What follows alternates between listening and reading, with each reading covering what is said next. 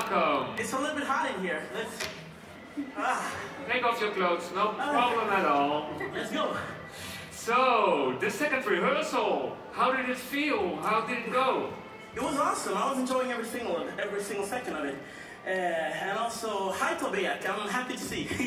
No, so I was enjoying myself on stage, and I think we had a lot of fun, right? Yeah, correct me if I'm wrong, but it looks like you were enjoying it more than the first time. That's correct, but I think the first time for me, I can talk for you guys, but the first time for me was just, you know, taking it all in. The big arena, the whole, like, area, and the whole stage. Today, it was just enjoying each other and the routine. So next time, we'll just enjoy the whole show, I think. Wow, we're looking forward to it. Yeah. After this rehearsal, now you're ready for the semifinals. This is good enough? What do you think? I think it's good enough. I mean, I had a lot of fun out there. But of course, we're still in rehearsals. So there's a lot of adjustments needs to be done. I need to go to bed after this, but afterwards, I think we're gonna go to bed. What happened? we've been having fun. I've been doing you know, interviews and homework and stuff like that. So I think it's just keep on resting the voice and resting myself, and just so we're ready for the big day. Great. Yeah. Okay, let's do some questions and start with some questions from people who are in our online press center. Hi there. Thank you for sending in all your questions. Hi, this is a question from Martijn, from Eurovision Artist. You are originally from Congo. Are people in Congo aware of you being participant in the Eurovision Song Contest, and do they support you? Oh, that's an interesting question. I'm actually not sure. I just know one person that is really excited about this, and that's my father, who actually lives, he still lives in Congo, and he's really excited, and he's been, you know, writing, and we've been talking, and he's always like, when can I vote? And I'm like, well, I don't think you can vote, but I know that you're with me in here, so yeah. Great. Another question from Anton from ESC Rus. Eurovision Song Contest is a challenge or a competition for you? What, again? I didn't hear the question. Is the Eurovision Song Contest a challenge or a competition for you? Ooh, I think for me, it's an opportunity. I mean, we're here to unite. I mean, Eurovision is here to unite us, both musically, culturally, you know, everything. We get to hang out with Norway on a hotel. They're crazy, but they're a lot of fun. And so, of course, it's a challenge because everything is new. It's a big stage. I'm a small person. I hope, and it's like it's an opportunity to just show every country to show their best like selves and their best performances and unite. Great. Yeah. Hi Tusse, this is Rory Gannon. This is Rory Gannon from that Eurovision site from UK. My question is, how do the experience for Eurovision compare with your time on Idol?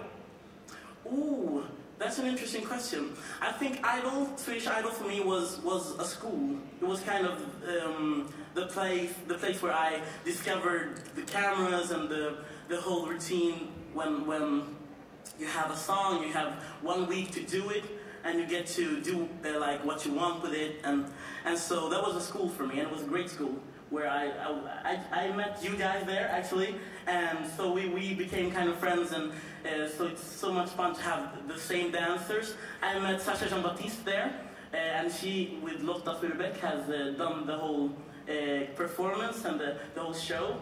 And I met my sound coach there and my stylist, so I mean it was a great school, and I took some of the best from Idol into this. Oh great, so you know each other for a couple of years now. Yeah. And let me ask you also some questions. How did it feel on stage?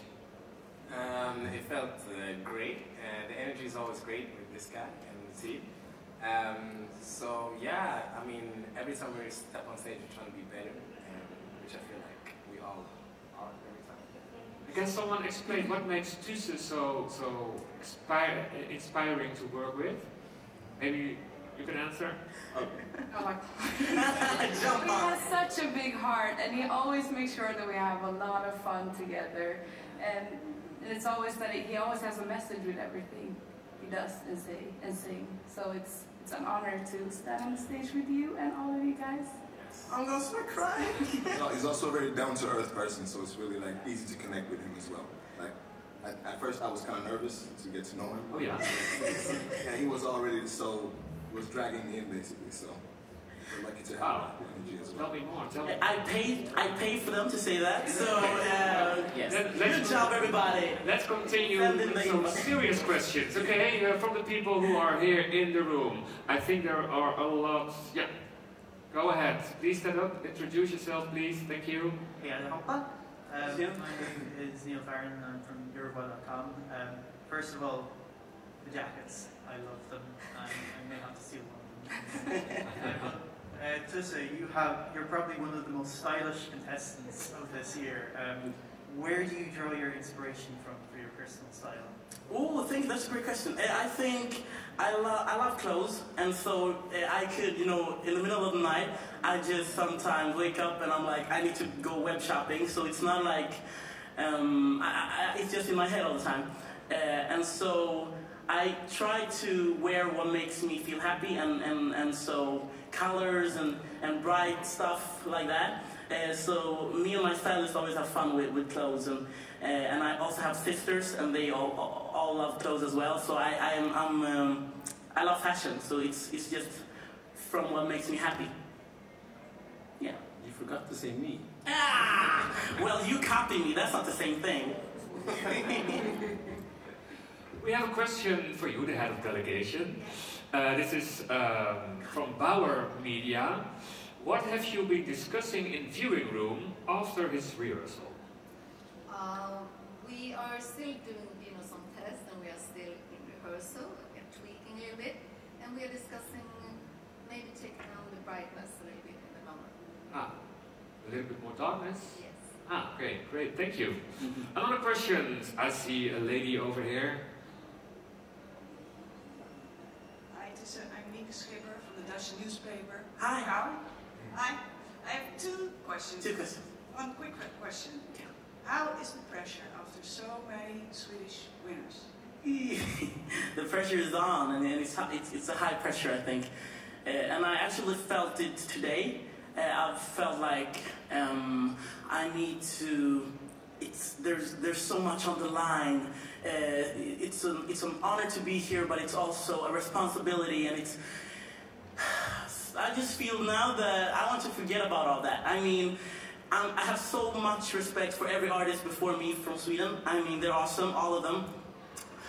But it's not about them, and it's not about me. It's about this incredible song that was written for me, and that I've had the chance to embody and to make my own and to interpret the way I see that I have to, because I think it's a great message for the world.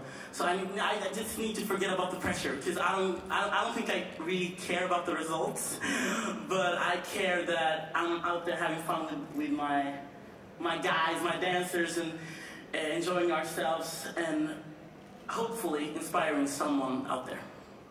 No. Yeah, right? Second question. Yeah. More important. Eurovision, it's all about diversity. Yeah. I think you are the personification of diversity. How does it feel to be here? It's an honor. I mean, as I said previously, it was, growing up, I didn't have like the pleasure to see people that look like me, on television as much, and being here and being me. If that helps, that makes an impact on me, and that makes, I think, most of us happy that we include everybody, and it's great. I mean, I don't wake up every morning thinking, oh, I'm going to represent. I'm just me, and if that's enough, that's great. Thank you, and thank you for being so open. And I also think you are a big inspiration for all the people who are out there and struggling with their own identity. So thank you for that. More questions. go over there. Hi, Hi. I'm Simon from Polish Radio Newsletter. Hi, I Sam. have a question to you and to you as the head of delegation. There is no secret among this Eurovision family that recorded backing vocals is a Swedish idea. And it is introduced in Eurovision due to COVID-19. Do you think it will be kept after all? And to you, the question is, how many voices you have recorded in your track? Thank you. I don't know, can you count to 1 million? Like, it's a hard... Do you want to take this question? I don't know. I think we've been... Because it's a special year, we couldn't like come down with a choir, which is sad, because I love choirs. But we have, I don't know, I haven't counted them, but it's the same like amount that we would have had on stage to elevate the whole feeling. So I think we're still trying to make it safe, and there are of course live vocals from me, but because it's a song about voices and we have a lot of choirs, we have that also, and we also have a backup vocalist with us. Yeah. Did that answer your question? I don't think anybody. We just got more confused after that answer. I'm sorry. Do we have more questions from the people who are sitting here? We have some time left. Yes, go ahead. Hi, I'm Stella from EurovisionFan.com. Hi, Stella. And I want to ask you, because you're really young and you have already won a lot of competitions, what is your biggest dream right now? Ooh, that's a hard question because I'm living my dream right now, you know. So my biggest dream right now, I think, is just being able to enjoy this one as much as I can. That's my biggest. So, is your voice prepared for the semi-finals? What do you do to take care of your voice? Of course it's prepared. I try to, you know, do my, you know, voice exercises, because I have a song coach who is great. She's not with us right now, but she'll be down here before the semi-finals. So we're going to work on it, and it's going to be great. I promise you. Okay, thank you very much. So far, this was the press conference with Tusse and the Swedish delegation. Thank you very much. Enjoy your stay here in Rotterdam. Take care. We're looking forward to see you perform next Tuesday. You can go over there, and I think there are lots of people who want to make some pictures again. What about Owing?